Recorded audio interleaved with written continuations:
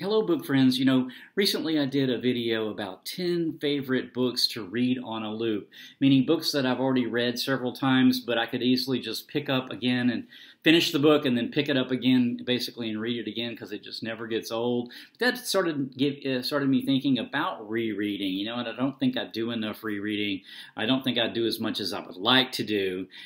I think that people in the past might have had a different sort of more intimate connection to books because they weren't so readily available as they are to us today, where they're available very easily and also in multiple formats, and there's an extensive used book market. And so books are very, very, very handy for us to access, most of us, public libraries.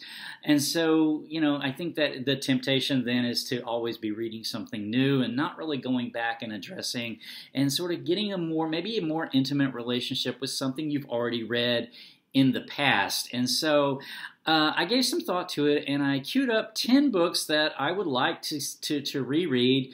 I've read once in the past, but never have reread. And so these are 10 books that I would like to really get queued up and get read here over the next few months. So I thought it'd be kind of fun to just kind of run through them. The first one I'm going to talk about, kicking it off, is Cloud Atlas by David Mitchell. This book was originally published in 2004, and I really enjoyed it I read this, I think, around 2010 or so, and I really enjoyed it, and then it's since been adapted into a film, which I also enjoyed. But this book takes place over multiple time periods with really common themes that are common things that connect each of the stories that are in each of the different time periods, from the past to the present, to the recent past, to the present, to the near future, to the future, to the far future. And so to me, it was just a really fascinating and interesting journey to go on, and I would really like to take that journey again sometime fairly soon. Okay, the next one I want to talk about, this is a work of nonfiction. I don't know if you can see this because this cover has got a white kind of band there with the title, The Great Sea, A Human History of the Mediterranean by David Abulafia, originally published in 2011. I've actually chatted this book on my channel, so I will link to that chat down below. This is a work of nonfiction. Like I said, it's a history of the Mediterranean Sea from far prehistoric times to the present day. And the Mediterranean, this is just a fascinating region to me because it's been a crossroads of humanity for millennia, and so to tell that story in a really engaging way was just a job well done on the part of this writer, David Abulafia, and I would really like to read this one again. Okay, the next one I'm going to talk about is Never Let Me Go by Kazuo Ishiguro. This book was originally published in 2005. This is another one that has since gotten a film adaptation, which is also really good. I think a lot of people don't really understand this story. It's an alternative history dystopia. It's an alternative dystopian history, and this concerns some school-age kind of children that grow up together for a very sort of sinister purpose in this society that I won't give away. But I really think this is a parable for loss, for growing up and growing older, and the things we lose along the way. There is a quote from this book that I think is just beautiful that I thought I would read real quick. The character here is walking along a road, and she is thinking about her past and all the things she's lost. And so she says, "I was thinking about the rubbish, the flapping plastic in the branches, the shoreline of odd stuff caught along the fencing, and I half closed my eyes and imagined that this was the spot where everything I'd ever lost since my childhood had washed up. And I was now standing here in front of it. And if I waited long enough, a tiny figure would appear on the horizon across the field and gradually get larger until I'd see it was Tommy, and he'd wave, maybe even call."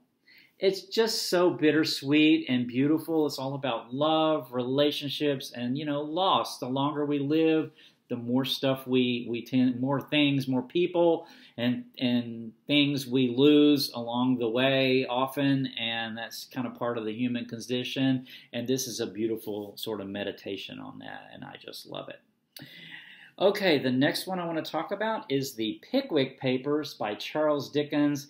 I've read this before long ago, but I've never reread. It is a significant time investment, but nevertheless, I want to get this one reread. I recently watched, or fairly recently watched, an adaptation of the Pickwick Papers that was done like in the 70s or something, but it was pretty funny.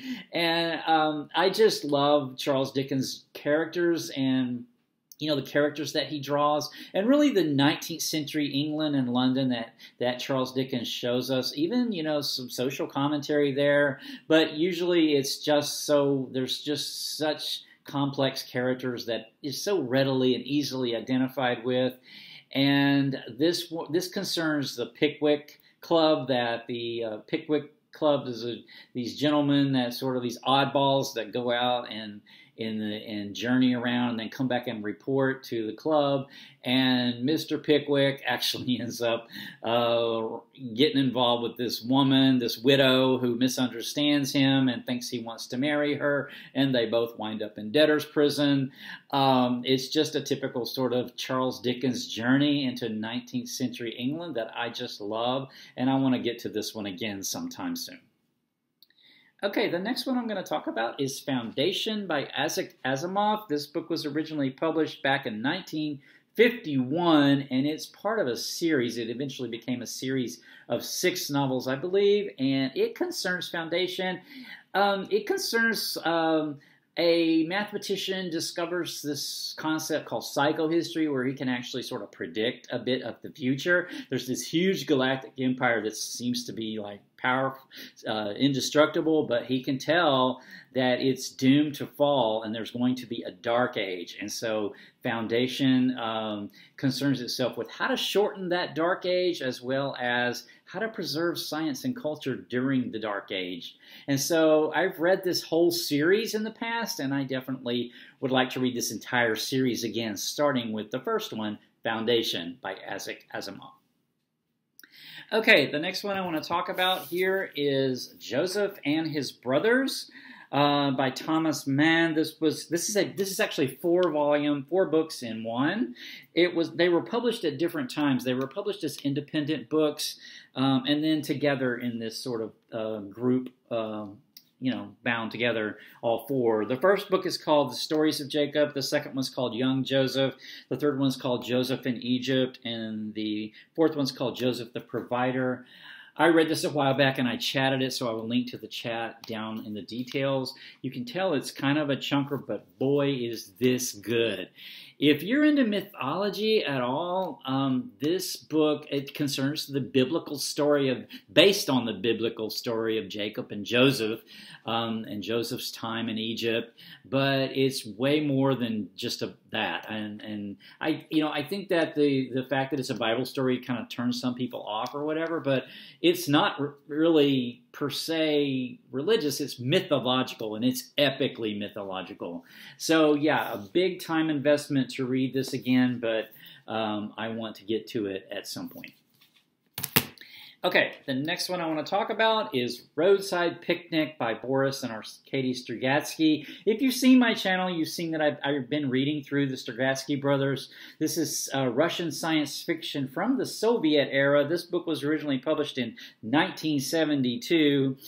Definitely, in English, the new translation by Olena Bormashenko is the one to go to if you're interested in reading this. This is all about a contact story. It's an alien contact story, but the thing is, the aliens have come to Earth, and they have scattered just kind of like trash. No one saw them. They didn't communicate with anybody. Then they left. But what we found were their artifacts. Basically, they're trash that they would leave like at a picnic. And the thing is, this trash is very dangerous in some cases, and the main character in this book, Red, is a stalker. It's a person who goes into this contaminated area where the aliens were, because it causes mutations and stuff if you get too close to some of them, some of these artifacts, and gets these artifacts. And it has technology that the humans work around and do things with, but they don't really understand what its original use was. And it's really fascinating fascinating take on the First Contact story, where if we came in contact with an alien culture, we wouldn't probably know or understand a lot of their technology or them. So it's fascinating. This was the first of the Strugatsky brothers novels that I read, and so I'd like to read it again because now I've read several of their novels, many of their novels, and so I'd like to address this one again because they were new to me at the time I read this. Okay. The next one I want to talk about is A Man in Full by Tom Wolfe. This was originally published in 1998. A Man in Full.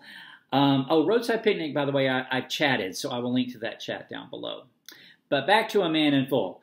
This book takes place like in the 90s, the end of the 90s in Atlanta, and it's got a couple of different stories, and one of the main stories is like a real estate guy who's made kind of a fortune in real estate in sort of the go-go Atlanta, hot Atlanta of the 90s, and his sort of struggles to maintain his position and all his spending that he's doing. And then the other story, which is the one that's more interesting for me to reread, actually, is the story of a guy who winds up in prison but discovers Stoic philosophy while he's in prison, and this changes his life. And so I would really like to read this one again, really for that reason, to just sort of delve into that again. Okay, the next one I want to talk about is 1Q84 by Haruki Murakami, originally published in 2009. Oh, what can I say about this one? It's two different realities. This was the first Murakami novel that I read, and I really want to reread this one now because since this one was pretty complicated, and it was the one I started with, so I was like, I don't know that I got everything from this that I could get from it now because I've read quite a few Murakami novels at this point. So I want to give this one 1Q84. You can't really see that title. You can kind of tell. I really want to read this one again. This is all about two main characters. One is kind of an assassin woman she gets stuck in traffic and she decides to abandon the cab and she winds up in a different reality. And then there's another character who's a guy who is kind of like this editor, like book editor, and their stories intertwine, and this assassin and this book editor both wind up in this, and also two different 1984s going on here. So I want to give this one a reread. Okay, finally, the last one I want to talk about is A War Like No Other, How the Athenians and Spartans Fought the Peloponnesian War by Victor Davis Hanson. This was published in 2005. This is a work of nonfiction. It's a history.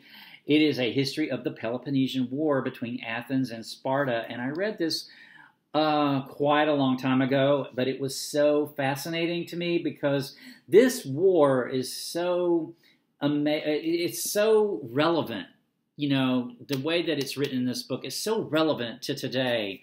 And a book you don't think of, the Athens-Sparta War from thousands of years ago, is going to be relevant to us today, but it really is. Athens was this democracy, and Sparta had a little more of an authoritarian kind of like society, but some of the decisions that Athens, the democracy, makes, we see these today in our democracy, these same sort of questions that they have to ask themselves, what kind of people they want to be and what kind of people are they. And so this is just a fascinating read to me, and I want to get to this again in the future. All right, that's my 10 books that I have queued up to reread over the next months, and so I hope to get chats on the ones I haven't chatted before up on my channel, but until then I will have other stuff coming, so keep that book love moving along, and I'll see you again soon. Bye.